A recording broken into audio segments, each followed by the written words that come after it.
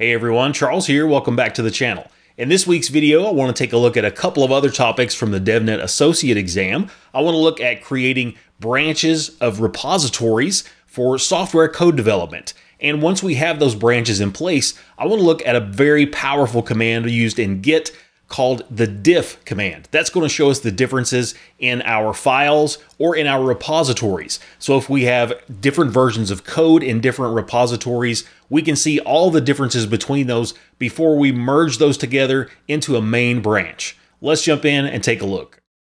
First, let's talk about branches. Branches are an important feature that we can use with software development and Git. So let's say we want to work on adding a new feature to our software. Branches allow us a safe way to do that by separating our development area, maybe a temporary area, from our main branch repository where we may have known working code. If we want to see a list of our current local branches, we can say git branch -- list. And in my case, you can see that I have a couple of branches already in place. I have a branch called main, and I have a branch called New Features. The New Features branch is the current branch that I'm working inside of, and you can tell that because it's coded in green and we have an asterisk beside that. If we want to switch branches, we can say git checkout followed by the name of the branch that we want to change into. In my case, I'll say main. You can see we're told we switch to the main branch. If we again run our branch -- list command, now you can see we are, of course, in the main branch. If we want to actually create a new branch, we can do that by saying git branch followed by the name of the branch that we want to create. In my case, I'll just make that test. If I arrow up and run my list command again, you can see my test branch. And just as easily as we created it, we can delete that as well by saying git branch -d for delete followed by the name, which is test. I can hit enter, you can see it was deleted, and our list command indicates that it is in fact gone. Now with that in mind, let's say we do have an additional branch and we have copies of our known working code in there and we edit that code. How can we tell the differences in the code? Well, one of the most powerful tools in Git is the diff command. It allows us to compare files, to compare the contents of those so that we can more easily identify things that we want to keep and things that we want to discard between two similar versions of code. So let's clear off the terminal here, and I want to take a look at how we can interpret the output of a diff command. To begin with, if I perform an ls command, you'll see a file inside of this particular directory called name.py, a Python file. So let's actually vim into that and take a look at the contents of that file, and you can see that this is a very simple JSON example. We have a string identified inside of here, first name Charles, last name Judd, and at the end of that you can see that it is asked to extract the last name from the object and to assign it to a variable, and then to print a string that says my last name is, along with the extracted data. So let's escape out of here, back into our terminal.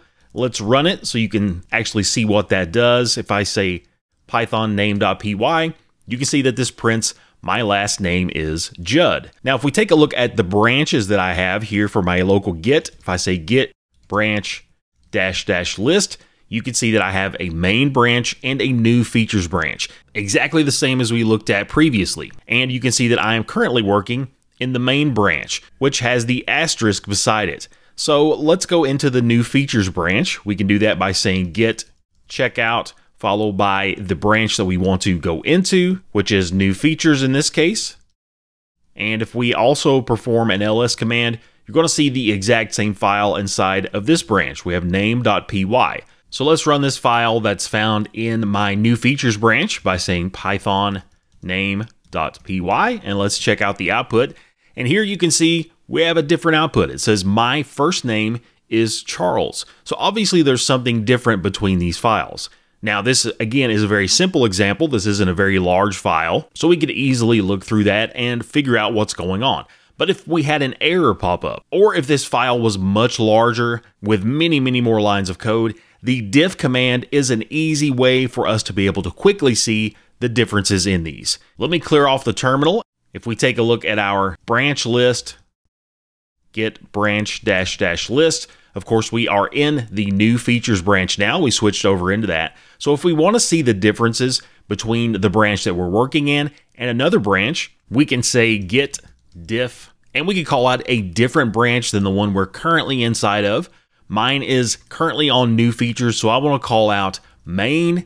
And when I hit enter, you can see the output of my diff command. So let's talk about what all of this actually means. So first at the top, you can see that this is comparing name.py. We have an A version of that, which is in one of our branches, and a B version, which is in the other branch. Below that, you can see that we have a series of minus signs for the A version and plus signs for the B version. So this is telling us that anywhere we see a minus, and that's also color-coded in red in our output below, that's associated with the A version of the file. And of course, anywhere we see a plus sign, that's color-coded in green as we see below, that is associated with the B version of this particular file. So you can see that these are the two sections in this particular file which are different from one another. One of those is this particular comment that we see, that comments, we want to pull the last name object and assign it to a variable. We see the A version is for the last name, and we see this variable is last name. For the B version, that comment is for the first name, and that is assigned to the first underscore name variable. Additionally, we can see our print statements are different. The A version says my last name is, while the B version, the string says my first name is. And of course, we saw this when we actually ran the Python file. Now, also helpful you'll see is that we have some lines that are not color-coded. We have a couple of lines that are just in white. So what are these about? Well, really all these are doing is they're giving us context of where these differences are within the actual file itself. They're giving us a place to look for. So we know that right after this particular comment, right after our JSON string, we know that that is where this particular line is found within the coding. And additionally, we have this line, which is a print comment, and we know that these lines of code are going to be found right after that. So they're just giving us a target to look for if we're manually looking through that code in order to change those. Another thing I want to point out is these two sets of numbers. What exactly do these mean? Well, again, these are indicators of where these lines are found within the code. So this -13 that we see, again, anywhere we see the minus sign, that tells us this is for the A version of the file. So in the A file, what we're seeing here is the code output in our terminal starting 13 lines from the top. So the code snippet we see in the terminal starts at line 13 of our actual file. And likewise, for the plus version, for the B version of this file, this code snippet we see in the output also starts on line number 13. Those could, of course, be different depending on exactly how different your code is. And the second number, the 8, that just tells us how many lines of code we're seeing in our terminal output. So let's count these for our A version, the minus version. And the way we count these is we have one line, line number 2, our third line is blank. Then we want to count our minus lines. This comment takes up 2 lines, so we're on line 1, 2, 3, 4, 5. We have a 6th line that is blank. We have a 7th line for our print comment, and our 8th line for our A version is our last name print statement. Likewise, for the B version, indicated with the plus, we have the exact same thing. We have lines 1, 2, 3. We have lines 4 and 5 for the plus version, a blank 6th line, a 7th line that is the same, which is our print comment, and finally our 8th line is the print statement for the plus version of our file. So very helpful information. It's going to be super helpful, again, if we have a really large file, if we have lots of lines of code and we are trying to determine the difference, we have lots of context about what those differences are here from our terminal. And in fact, let's go ahead and look inside of this file once again. We'll vim to name.py and we'll verify just some of these numbers that we see here, the 13 and the 8. So we have our file open, and I'll point out that down here near the bottom right, if I highlight this, you see a 20 comma 15. So this is going to indicate which line that we're working on. So let me actually move over to the beginning. You can see that all the way to the left, we move to space number 1. We're on line 20 currently. So if we go up to line 13, where it begins the comment, load the data into the JSON object. This is our 13th line.